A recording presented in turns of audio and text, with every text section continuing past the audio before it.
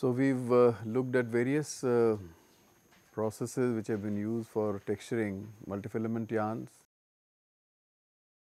and last time we did look at spun yarn texturing also, which was the bulk yarn, high bulk acrylic yarns. So, high bulk acrylic yarns we know can be produced by mixing two fibers, shrinkable, non-shrinkable, with a substantial differential shrinkage. So, the principle would be differential shrinkage principle, but there should be a substantial difference between the shrinkage. Then we did talk about the toe to top conversion, two basic principles, crush cut and stretch break.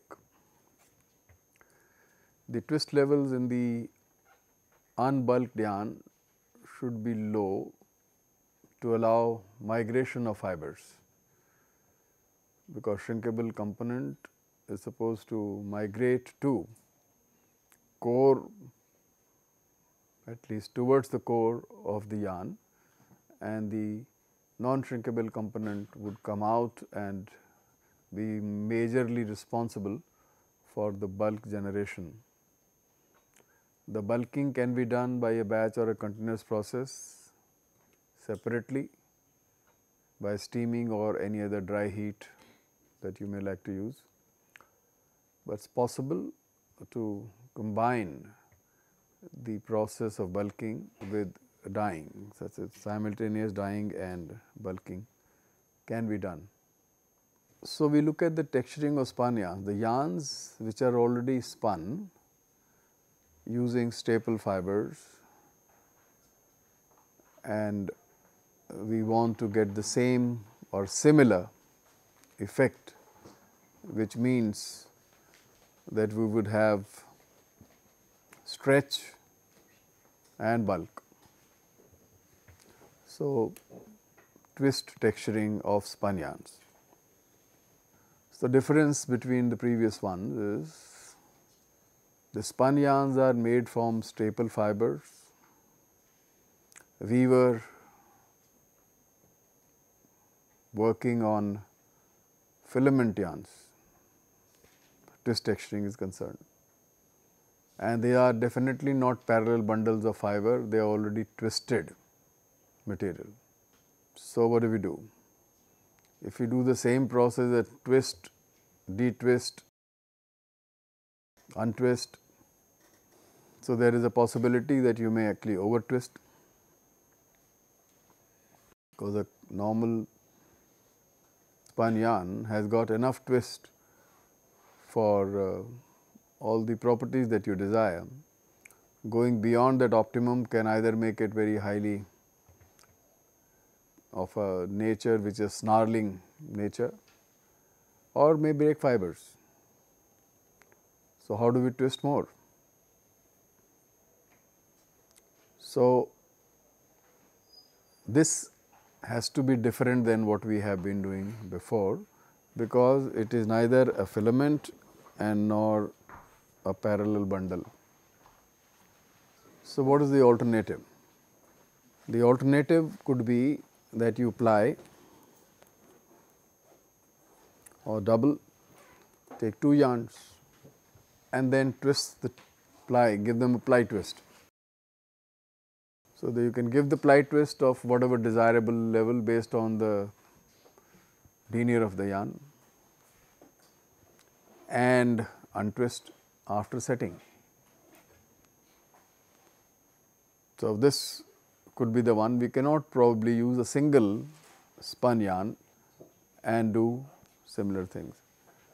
We may also not be interested in having too many spun yarns, let us say 10 spun yarns being twisted together.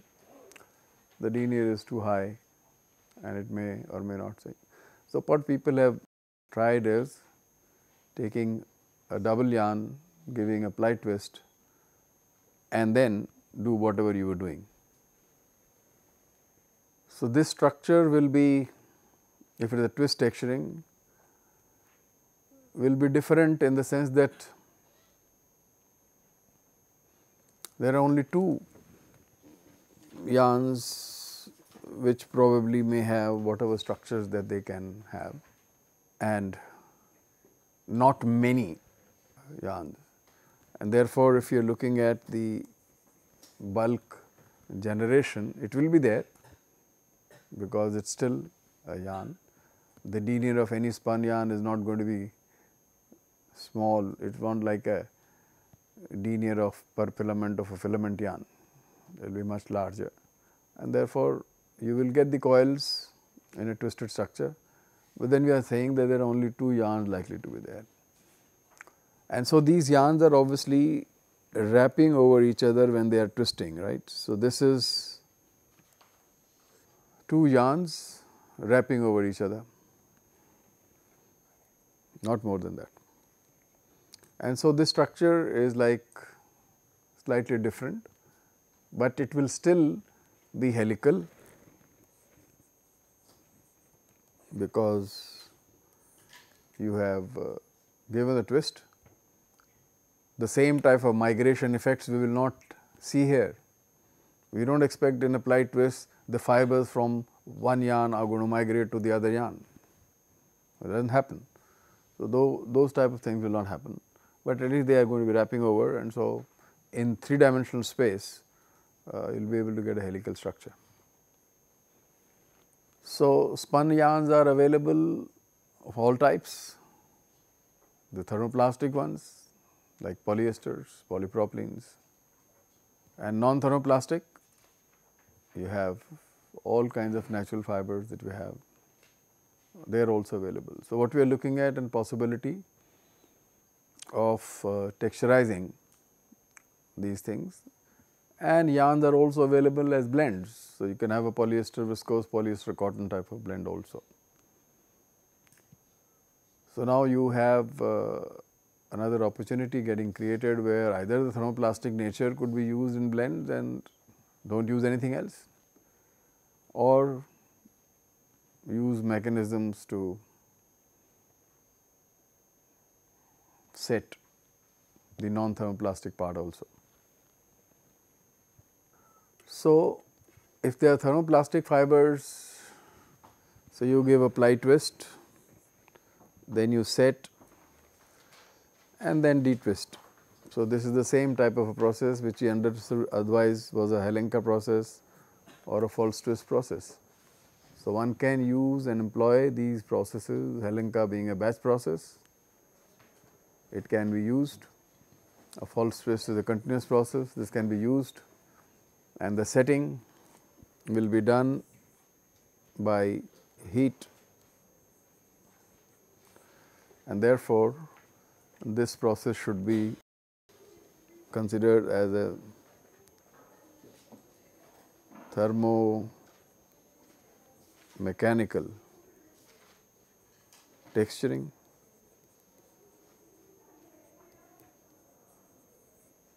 So, as a principle it is the same thing, all those setting by release of energy principles are involved. So, although you will be having generally two spun yarns applied together and then heat set and then detwisting, and you will get similar retraction properties because you are now setting this process. If we look at the non-thermoplastics, so any material can be used, but a good amount of work was done on cotton, viscose, some amount on wool, and in some different senses, if you consider as a high bulk material, so jute, polypropylene combinations have also been done, which are also, as we said earlier, they are spun yarns. But definitely there was an interest in this, a good amount of research papers were published.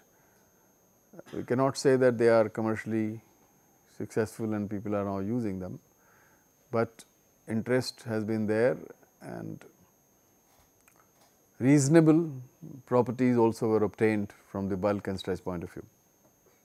So, process will be the same. Here also take two yarns, give them a ply twist of an appropriate value and set and detwist. Only thing is, now the setting may not be thermomechanical, but may be thermo-chemo-mechanical, or you can call it thermochemical setting. So, mechanics anyway will come because you are twisting. So, it is in a way either a thermochemical, that is, you may be requiring some heat as well to do the process, or it may be simply a chemomechanical.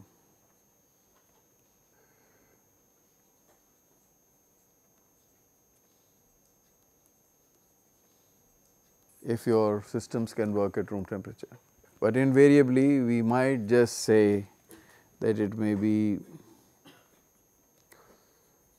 thermo-chemo-mechanical texturing. So, one important thing is that chemicals now have to come into play. Whenever chemicals come into play means that you are not really going to be dealing with a completely dry process. So, whatever are the difficulties with a wet process, those difficulties will have to be seen. Although final chemistry reactions may also take place quickly, but invariably the time requirements here are not going to be very easily comparable with the thermal system. So, you may have to be very choosy about things. So, let us for some time look at texturing of cellulosic spun yarn, which means cotton, viscose and such type of material. So, this is what it is, which we said we will use these materials and go by the process, except the difference will be here. So, as far as this is concerned, there are two basic strategies, they do not change. You can set by release of energy, or you can set by freezing in. So, the same thing that we discussed before will be valid here as well. Only thing that may change is which chemical, which solvent, what kind of things will have. So, there were enough interest in textured yarn. Therefore, the earliest yarn which actually had the advantage of bulk and also stretch were the sheath core yarns. Earlier ones, somewhere in 20s and 30s, were elastics. So, where elastomeric yarn was in the core and the sheath was any natural fiber. And so, you get the aesthetics of natural fibers, because a spun yarn, the bulk was definitely higher than a filament yarn and stretch was being given. So, this type of techniques are being used even today. So, wherever you have the sheath core system, so all the garments wherever they are supposed to fit snugly, let us say the upper part of the socks for that matter, they could be sheath core based systems. So, this is in some sense, you can always say much before the advent of synthetic fibers, you actually started enjoying the advantages of the bulk and also of the sheath. But because thermoplastic and thermoplastic yarn and thermomechanical texturing was attracting attention, and people wanted to use the natural fibers as well. So, introduction of thermoplasticity was also taken as a route to texturing. If somebody says, well, thermomechanical means can be used, then you try to introduce thermoplasticity to the yarn. So, that is like a chemical modification of the fiber itself. So, one can always say, well, this no more is cellulose as it is, but a modified version of cellulose, because you are not doing chemical modification. So, the plasticity, thermoplasticity can be introduced by blocking of hydroxyl groups. It is the hydroxyl group which are in abundance, for example, in cellulose, because of which you do not see thermoplasticity. When you heat, the intermolecular bondings are so strong that before any movement takes place between the molecules, the main chain starts degrading. So, it has been one of the principles that if you want the material to respond to heat, then you reduce the hydroxyl groups. How much? That we will call as a degree of substitution. This can be done by many means, you can do any kind of things, but esterification we already know. You have triacetate, diacetate fibers. So, you were doing the ester linkage was being introduced. So, depending upon what degree of substitution, the glass transition will keep coming down. So, in cotton you do not see glass transition, you do not see melting, you do not see glass transition. That means the molecules do not move with respect to each other because of heat. But when you start blocking them, hydroxyl group with the polar groups are getting blocked. So, one, this bond cannot be, hydrogen bond cannot be made. The distance between the molecules also starts increasing, and therefore, as you increase the temperature, kinetic energy can increase, and so you can see glass transition temperatures also, and that means thermoplasticity is being introduced. So, simple reactions like this can do, we are quite aware. So, people use the same process. The cellulose acetate was made by using a pulp and completely acetylation, and then you dissolve it and then make a fiber out of it. This is not the case here. You want the cotton to look like cotton, the spun yarn as it is. The chemistry was done in the spun yarn stage without destroying the yarn. So, you are only modifying part of the yarn. The yarn as a spun yarn will still look like a spun yarn, right. So, the trick is that you do not change too much first, change enough which can give you some response to heat, and therefore, this was one of the methods people tried to do chemical modification by blocking hydroxyl groups, first by esterification, which they were quite familiar with. Other is etherification, that instead of making an ester, you make an ether link, which also means that your hydroxyl group is not available as it is. So, for example, ether means you have two alcohols reacting with each other, and so you produce an ether link. From the point of view of stability of these links, ester links are more susceptible to alkaline conditions, ether links are more susceptible to acidic conditions. So, theoretically you can hydrolyze anything, but what we understand is that when you do normal washing, laundering kind of conditions that you give, whether these bonds are going to break, no, not very easily. So, based on this R, the size, the distance between the two adjacent molecules will be decided. Other than blocking, you have a steric moiety also, which takes space. So, if R is smaller or R is larger, the changes that you can expect in the properties of these fibers, let us say viscose or cotton, can be different. So, this is one of those things people know. Some of these compounds have also been used as thickeners. So, to get a methyl cellulose, so instead of taking an alcohol, you take a chloride, which means the reactions can happen at a temperature which is not too harsh. Like for example, if it is a methyl alcohol and you want to use cellulose and keep boiling it, you may find no ester group has generated, not whatever, and normally alcohols will boil before, evaporate before anything else happens.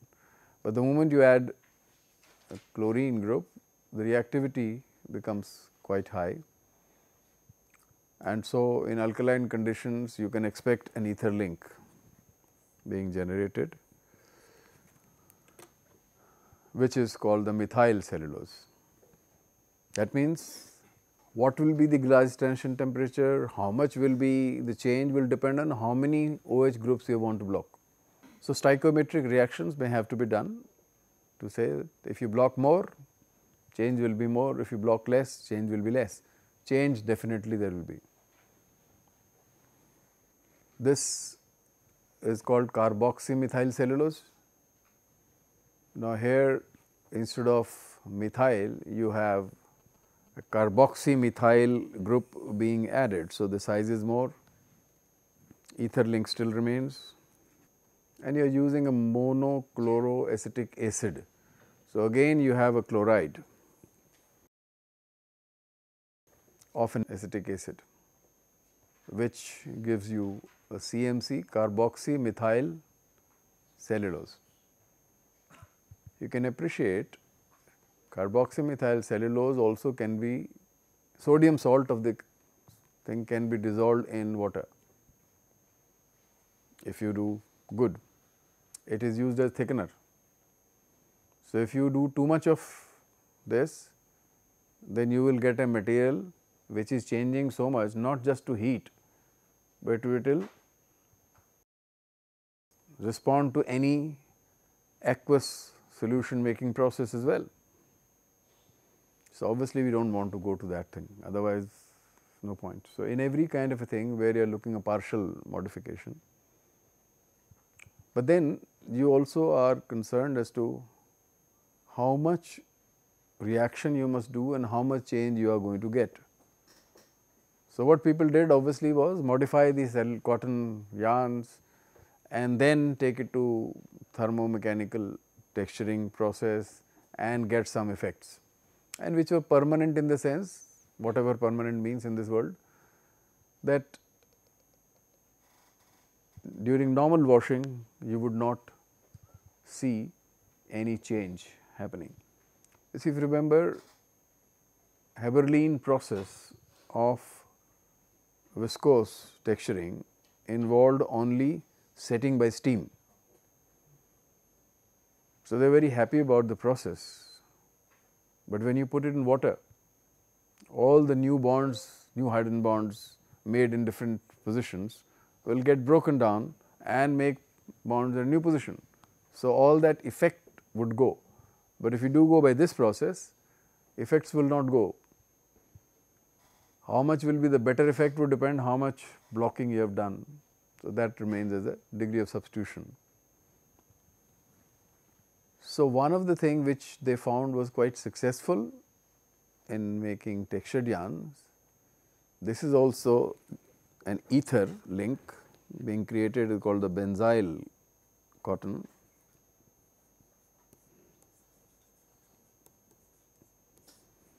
Using benzyl chloride, that they found that at a degree of substitution of 0.25. So, theoretically we could do 3 maximum. So, at a degree of substitution of 0.25, the glass transition temperature of cotton was found to reduce to 165. If you do more, it will go further down. Compared to a cellulose acetate, if you wanted that, if you want former, you required almost 1.95 or more to get to 165 degrees as glass science temperature. And why? Because benzyl means there is an aromatic ring which is also getting attached, and therefore, distance between the molecules can be large, and so it became more effective, less change, but more effective. You go 0.5, maybe temperatures will come down further, glass transition temperature, and so some of the changes could take place. That is what there. So, they found etherification by using benzyl chloride was an effective way to modify cotton to be good for using finally thermomechanical means for texturing. You can appreciate the kind of expectations that you have with a multifilament yarn were not there here. This any spun yarn is much more bulkier compared to a multifilament yarn. So, they were already bulk. Now, if you increase any further, everybody liked it, but more than that, the stretch that comes. So, as long as the setting is okay, optimized, then you could get. So, this is how people were working on that. Means that the textured yarn and the properties thereof were of considerable interest to the people. So, I mean other methods were also tried, not really so successful, like cyanoethylation of cotton also could introduce thermoplasticity. Other process people tried was called, in the principle called crystallization, decrystallization, or in the other way, if we say decrystallization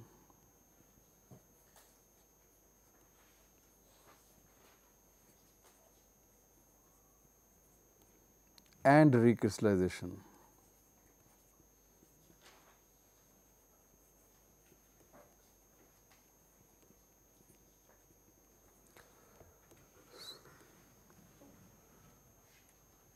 It is something similar to melting or a partial melting. In partial melting, as we say thermomechanical systems also, we said partially it will be decrystallized and then recrystallize. So, you have a crystallization decrystallization processes going on. If that can be done by chemical means, it should again lead to a setting. So, crystallization decrystallization process was tried, and what do you do there? You need a solvent. It is not easy to dissolve cotton, difficult solvents are being used, therefore, it is stable. Sodium hydroxide solutions, mercerizing caustic, it withstands. Clear boiling for hours, 10 hours together withstands. So, the normal common systems are, it is much more stable, and that also just in a way proves that the so called ether link and the intermolecular hydrogen bonding is strong enough. So, solvents are required. So, one of these solvents, if you are aware, was called a cupra ammonium hydroxide. How many people have heard of this solvent?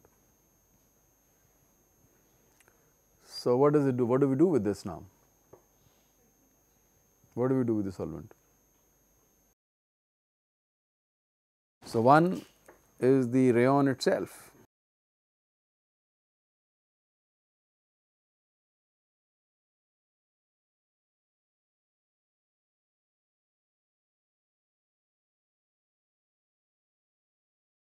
So, there were two processes which are being followed, which were being followed in the earlier days. One was a xanthate process of dissolving the cellulose first, modifying and dissolving, and then regeneration. Otherwise, direct solubilizing using cupra ammonium rayon. Copper and ammonium, this hydroxide is a complex which is very delicate complex. Change of a bit of a temperature here and then the gas would go, and you will find this is not more effective. But even today this cuprum hydroxide solution is used to determine the fluidity of cotton or cellulose. Fluidity is inverse of viscosity, right. When you do scouring, when you do bleaching, there is degradation of the molecule. So, people like to know how much molecule has been degraded. So, if it degraded more, fluidity is more with the same concentration. So, this can be used, but again people found it is difficult to handle this solvent for a process for modification. Then they found another inorganic compounds like zinc chloride at different aqueous concentrations. This can be act like a solvent. Solvent means that it would be able to separate the molecules without degrading. Sulfuric acid can do the same thing. If you do a concentrated sulfuric acid, cotton will become completely solubilized, but you will not be able to get back anything because the main chain also has been broken down. It is like going for a flaming portion, heating, going to temperatures of 200, 550, 300 degrees centigrade, the degradation is permanent.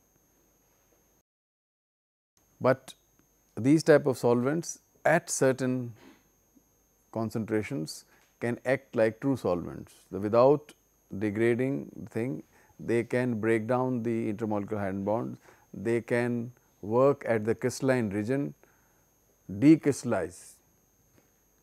So, if you treat with this, the crystallinity of the compound material will go down of the cellulose, and again can be recrystallized. Things like ethylene diamine, they are also considered to be good solvents. Tetraethyl ammonium hydroxide, TEA, is also a good solvent, and they are not as delicate as cuproammonium hydroxide, and they have been also tried to do the texturing. Now, in this case you are dependent only on a solvency property and not introduction of thermoplasticity. In the first case, you were first introducing thermoplasticity and then using thermal means to do the texturizing. In this case, you are using this solvent to do exactly what you were doing as a partial melting and recrystallization.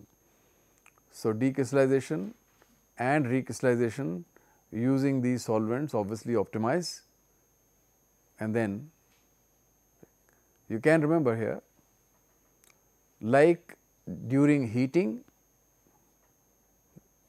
melting and recrystallization both take place.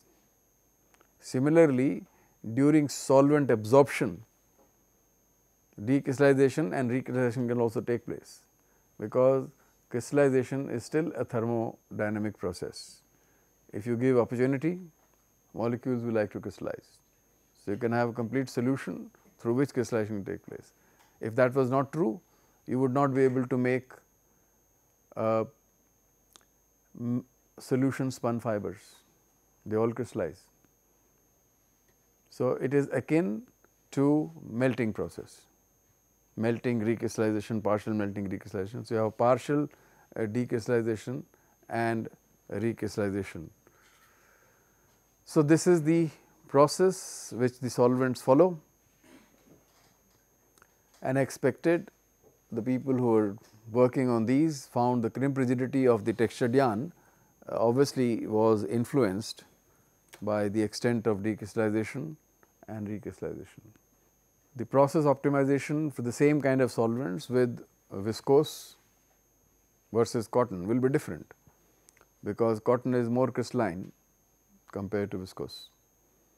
So, difference is almost about 20% or more, and so optimized temperatures, more than temperature, let us say time, would be different. So, ethylene diamine is an organic system.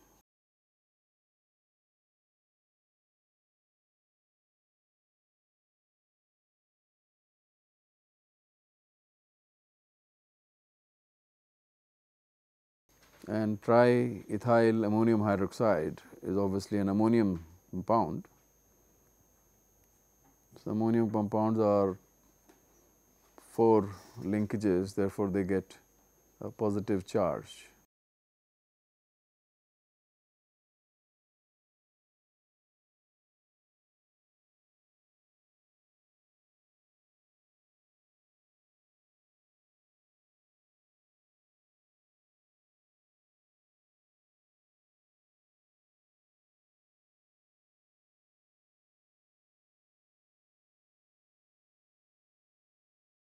And an hydroxyl group which may be associated with this.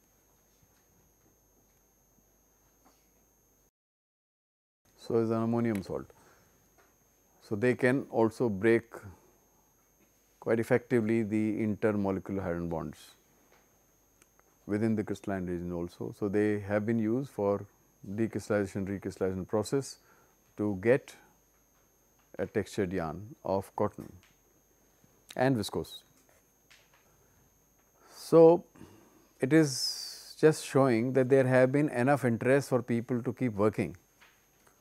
So, interfacial polymerization of the yarn, spun yarns, let us say cotton, will also been attempted.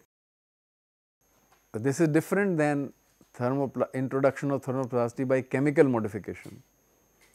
Here there is no chemical modification, it is only deposition of the polymer on the surface. So, this was found to be one of the easier techniques to get a layer of thermoplastic material on a fiber surfaces.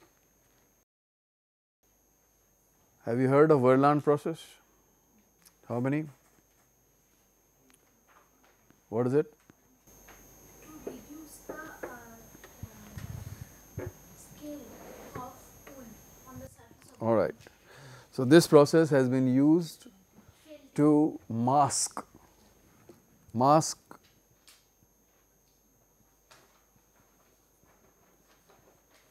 the scales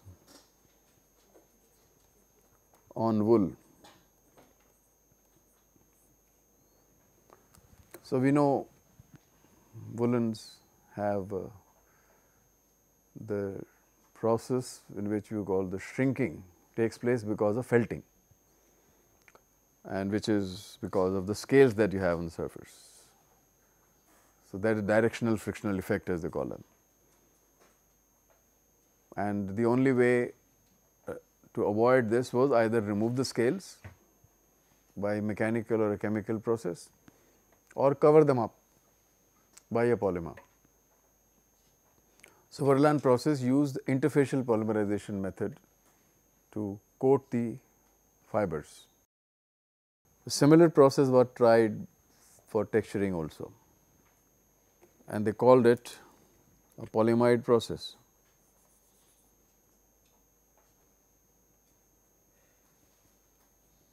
Because you were generating a polyamide on the surface. So, if you have adipic acid and hexamethylene diamine,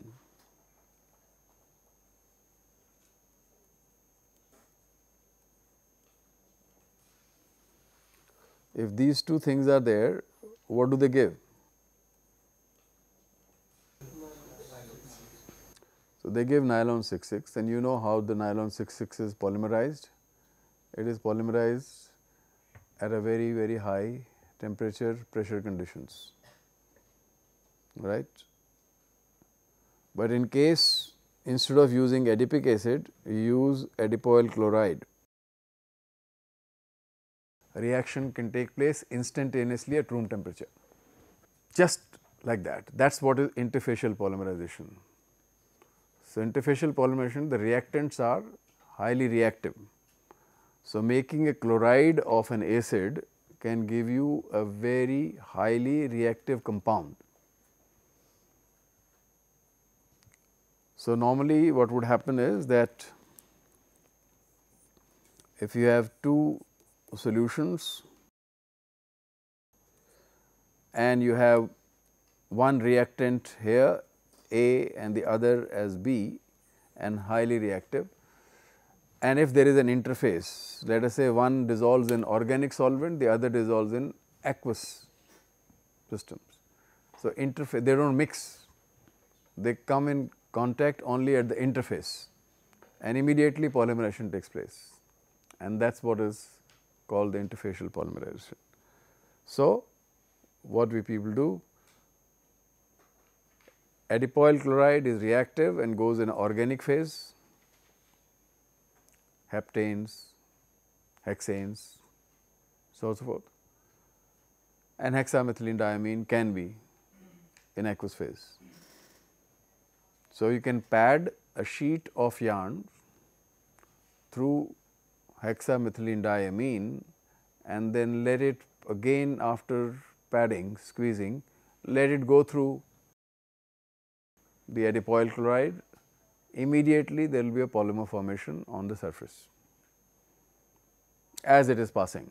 This reaction is very quick at room temperature, and then of course, you can wash, dry, whatever. That means you have a thermoplastic layer, nylon or polyamide is a thermoplastic layer, so you can use this. So, theoretically any acid chloride can be used. This is a 6 membered carbon, you can have a 10 carbon like a cibocoyl chloride, different kind of polymers can be made. A Verlan process used a nylon 610 to get this polymer done. So, you can use any one of them. So, this type of a process which has been used with other polymers or monomers also, like isocyanates. You heard about isocyanate somewhere? How do you, where have you heard about isocyanate?